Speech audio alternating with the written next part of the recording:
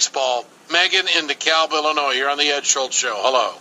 Hi. With regards to the callers from about an hour or so ago, Ed in Chicago, who suggested that the working poor each contribute $100 a year for the income taxes they're not paying, which immunizations would he like me not to provide my children to pay that? Which meals should my children not have so that I can pay that $100? Does he not get the working poor live literally hand to mouth, and that $100, while in theory seems like sound practice, is almost impossible for most of us? Megan, are you the working poor? I am, sir. I'm a single mother of two. I work 2 jobs. Good for you. Thank you. And $100 means a lot to you.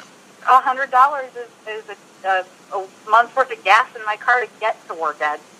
Well, do you think, think about that, what she just said, folks. $100 to her is getting to and from work for a month.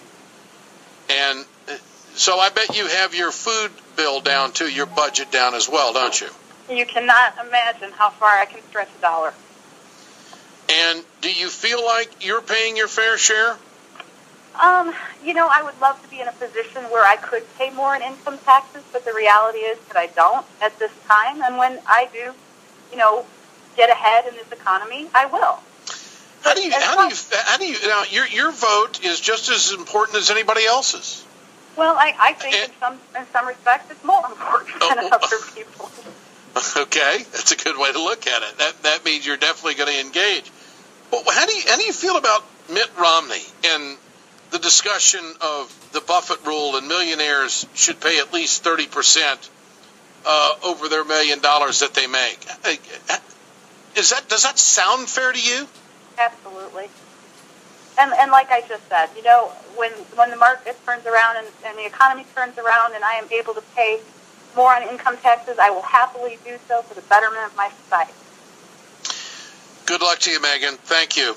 I appreciate your call. You're speaking volumes, and that is why we say this is where America comes to talk, the Ed Schultz Show.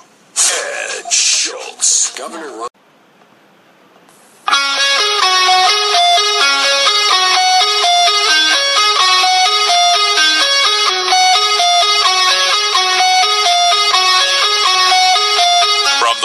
America, the nation's #1 liberal voice, where truth and common sense rule. This is the Ed Schultz Show, where America comes to talk. Now, live from the studio at 30 Rock in New York, Ed Schultz.